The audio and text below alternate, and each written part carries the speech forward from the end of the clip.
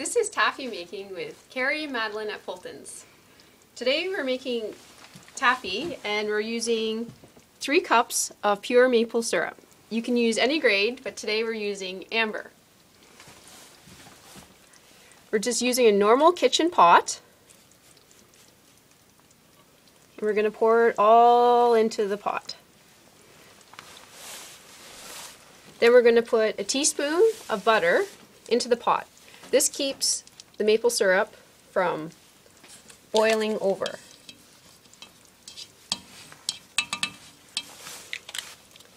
We put the back element on high, and we have to wait for it to come to 245 degrees Fahrenheit.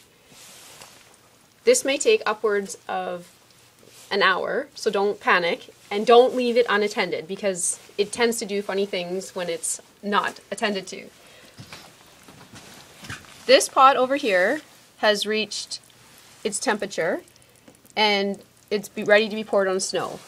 If you can see the bubble, it's a lot thicker and darker than when we started.